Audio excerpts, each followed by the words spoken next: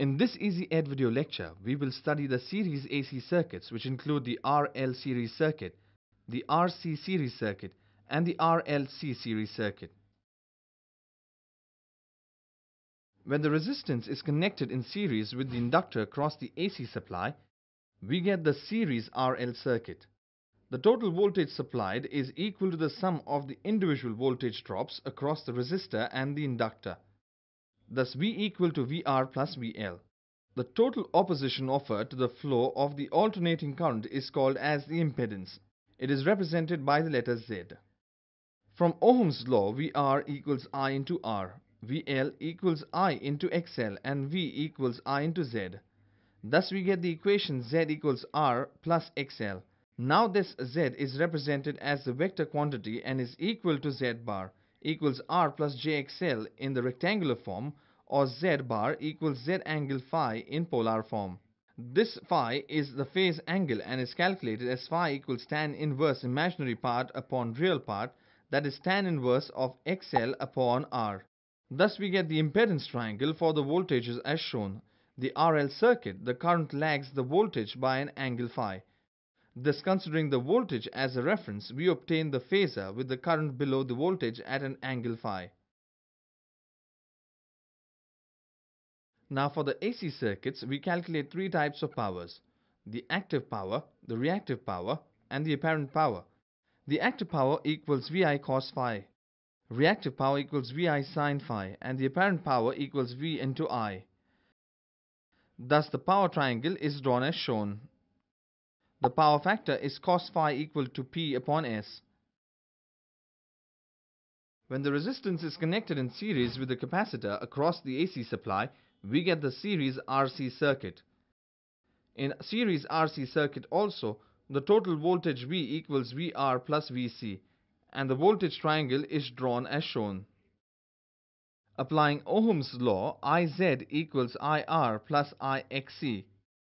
The impedance for the RC series circuit thus becomes Z equal to R minus JXC, and the phase angle phi equal to tan inverse of XC upon R.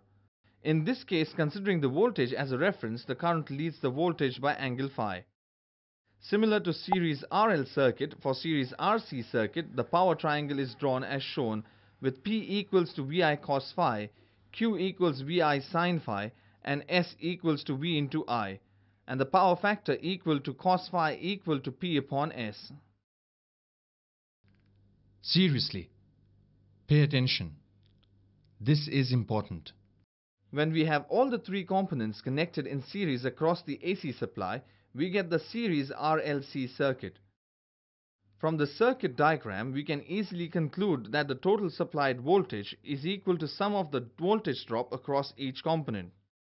Let's consider that the reactance of the inductor is greater than the reactance of the capacitor. In such a case, the circuit behaves as the inductive circuit, and the net impedance is given as XL minus XC, and the current lags by the voltage by angle phi. The phase angle in this case becomes phi equal to tan inverse of XL minus XC upon R. Thus the impedance triangle and the current phasor diagram are drawn as shown. Now consider the second case in which XC is greater than XL. In this case, the capacitor dominates over the inductor and the net reactance becomes XC minus XL. But the expression for the total voltage remains same as V equals VR plus VL plus VC, with VC greater than VL. But as the circuit becomes capacitive, the current leads the voltage by angle phi. In this case, the phase angle becomes tan inverse of XC minus XL upon R. Thus the impedance triangle and the current phasor diagrams change significantly. Let's solve some examples now. The current of 5 amperes flows through a non-inductive resistance in series with a choking coil supplied at 260 volts 50 Hz. If the voltage across the resistance is 130 volts and across the coil it is 200 volts, calculate impedance, resistance, the reactance of the coil, power absorbed by the coil, and the power factor of the coil. We have V equals 260 volts, 50 Hz, VR equals 130 volts, V across coil is equal to 200 volts, I equals 5 amperes. And we need to find resistance, resistance of the coil, value of the inductor, power factor, and the power consumed. By applying Ohm's law, we get R equals voltage across the resistor R upon current I. Thus we get R equals 26 ohms. Similarly, the impedance of the coil can be calculated as Z coil equals voltage across the coil upon current I, which comes out to be 40 ohms. The total impedance of the circuit becomes equal to 52 ohms. The total impedance is calculated as the square root of the real part square plus imaginary part square.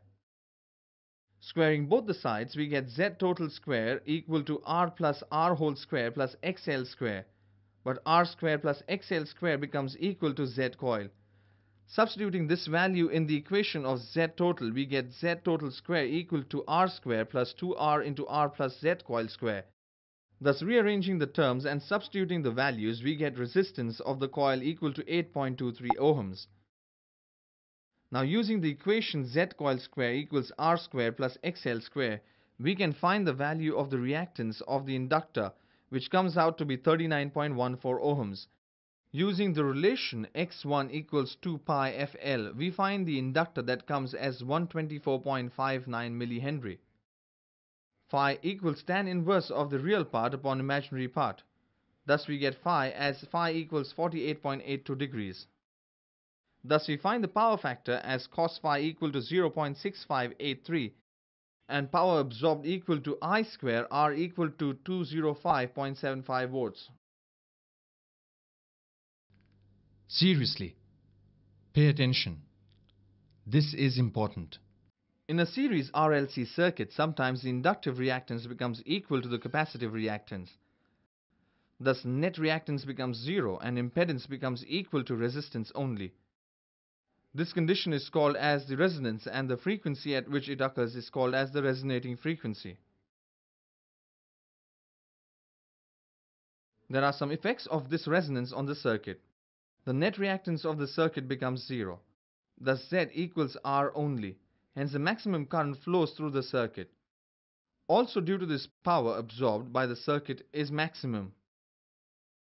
At resonance we have XL equal to XC. Thus 2 pi FL equals 1 upon 2 pi FC.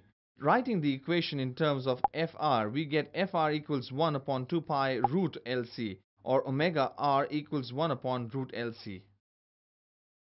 For the frequencies less than resonant frequency, the circuit behaves as a capacitive circuit, and for the frequencies above the resonant frequency, the circuit behaves as the inductive circuit. Thus we get the following resonance curve. The Q factor or quality factor of the series RLC circuit is defined as the ratio of the voltage drop across the inductor or the capacitor to the applied voltage. Thus substituting the values of the respective voltage drops, we get the Q factor as Q equals 1 upon R into square root of L upon C. Bandwidth of the series resonance circuit is defined as the range of the frequency over which circuit current is equal to or greater than 70.7% of maximum current. The F2 frequency is called as the upper cut-off frequency and the F1 is called as the lower cut-off frequency. Thus the bandwidth is given as the difference between the upper cut-off and the lower cut-off frequency. Let's have a quick review of what we've learned in this lecture. There are three types of fundamental AC circuits, such as series RL, series RC, and series RLC circuit. In series RL circuit, being inductive, the current lags behind the voltage by an angle phi. Z equals R plus JXL. In series RC circuit, being capacitive, the current leads the voltage by an angle phi. Z equals R minus JXC. In series RLC circuit, if XL is greater than XC, the circuit behaves as an inductive circuit and Z equals R plus J into XL minus XC. If XC is greater than XL, then the circuit exhibits the capacitive nature and Z equals R minus JXC minus XL.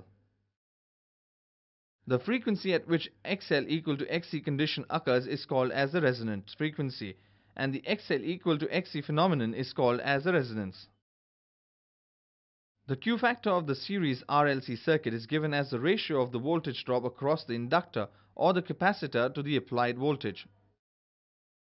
The bandwidth of the circuit is calculated as the difference between the upper cutoff frequency and the lower cutoff frequency.